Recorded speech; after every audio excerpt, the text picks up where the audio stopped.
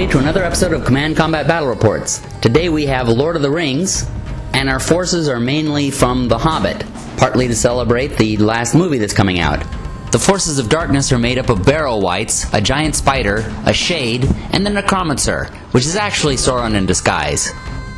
And on the other side we have the dwarves, which you're probably familiar with if you've been watching the movie or read the books, along with Legolas, Bilbo, and of course Gandalf the Grey. Both are set up pretty much just in a line directly across from each other. I noticed Bilbo was a little bit behind, and Gandalf was in front of him as if to protect him. Legolas was right next to him as if his personal bodyguard. That will bode well for Bilbo as long as they stay at range.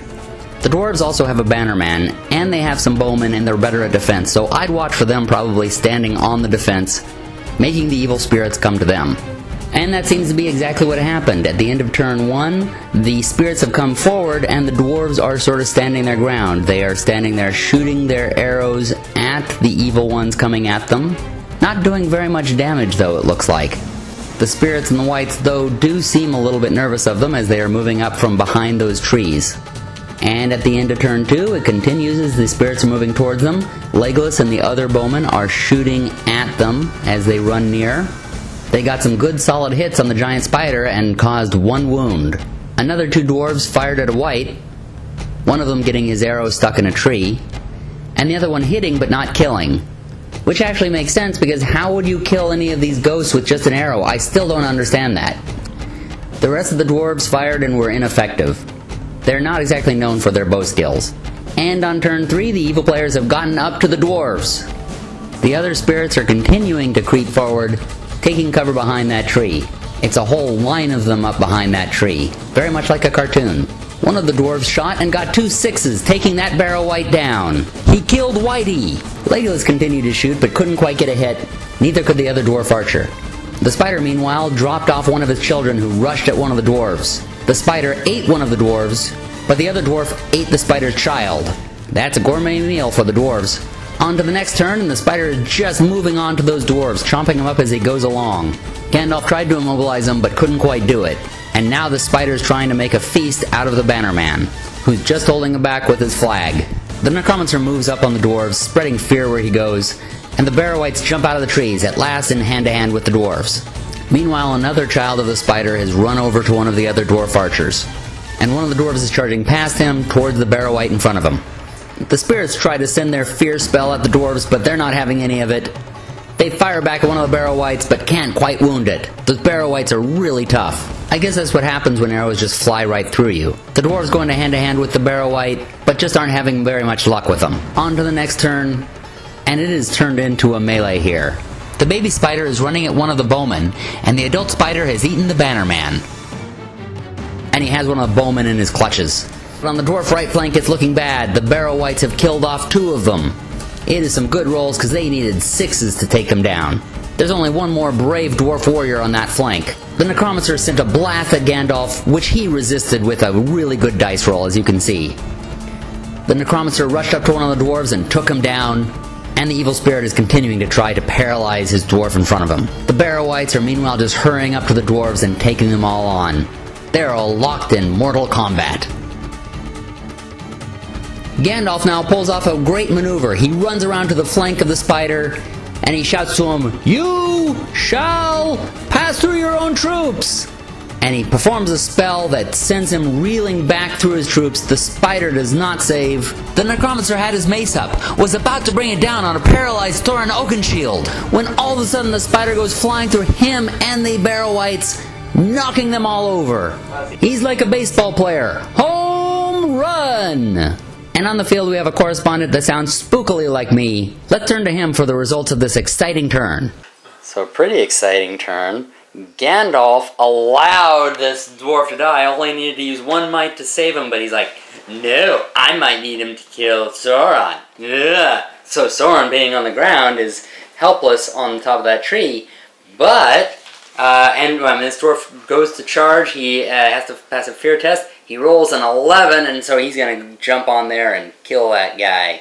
Let's see. What else is there? Thorin Oakenshield is paralyzed because of these guys. He's still fighting there. This dwarf tried to charge the spider and got scared away and ran to the hills. Yee! Let's see, what else is movement? That's really it. Gandalf, of course, came here, and Legolas has gotten himself in a way and over here. And actually, this is the real reason that Gandalf allowed the dwarf to die, the banner bearer to die, because, hey, it gives a free shot to Legolas. Now with a clear shot, Legolas goes machine gun on their asses. He fires 3 times on the spider, misses twice, but the last one does another wound on him. And he shoots at the shade, hitting it twice, but getting no wounds. He should be clearing this whole field, but he's just not backing up his hits with kills.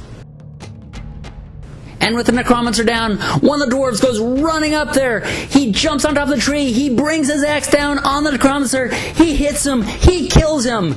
The Necromancer is gone, but he uses a fate point, gets a reroll, and manages to save. The Barrow Wights, meanwhile, keep hitting the dwarves, but they just can't get through their toughness and their armor. Dwarves are just really resilient, I tell ya. The Barrow Wights got up and used Paralyze to freeze the entire dwarf army. They even got Gandalf, who is now frozen in place. This is really looking bad for the dwarves. And now the Necromancer has gotten up, and he is ready to exact his revenge. Legolas fires 3 times, hits each one in a row. The Barrow Wight, then the Shade, then the Necromancer. He doesn't get a wound on any of them, though. However, he does make the Necromancer have to use his other fate point to survive. He is now out of fate points and vulnerable. The Necromancer side tries to take advantage of the dwarves being paralyzed and attacks them, but can't quite get through to them. The spider tries to eat Thorin Oakenshield there in the middle, but he uses a fate point to keep himself alive. He's using his legs to keep himself out of the spider's maw. One of the dwarves, meanwhile, gets up and pushes away 3 Barrow Wights all on his own. And the Necromancer steps on the tree, looking down at the dwarf that dared to defile him, his mace raised, ready to bring it down on him. But just as he does, the dwarf comes unparalyzed and rolls out of the way. The Necromancer at last tires of the minion dwarf and steps past him towards his real quarry, Gandalf the Grey, who already has a couple Barrow Wights standing over him. Another Barrow Wight comes around to try to help the spider kill Thorin Oakenshield. The others continue to try to destroy their own prey as well. Legolas still protecting Bilbo, making sure he doesn't turn evil and kill everybody on his own side. And at last kills that spider which was just about to consume Thorin. One of the dwarves attacks the Necromancer and doesn't damage him, but he definitely gets his attention. That leaves the Barrow Wights and the spider to take on Gandalf themselves, and they just can't do anything. But on the other side, the Barrow Wights manage to kill off the remaining dwarves on that flank. The Necromancer ignores the dwarf and takes on Gandalf personally. He chills his soul with a spell. Gandalf uses a fate point to try to preserve himself, but it doesn't work. His soul is chilled, and he goes down. That is it for the dwarf player. He has no hope without Gandalf. Legolas sees the hopeless situation. He grabs Bilbo and takes him back to his home where they can plot their revenge. Maybe they can get Bilbo's nephew and try again with him. Or maybe evil Bilbo, who knows. But for now, they have lost. Not all hope is gone, though, because Gandalf will be back in a whole new wardrobe.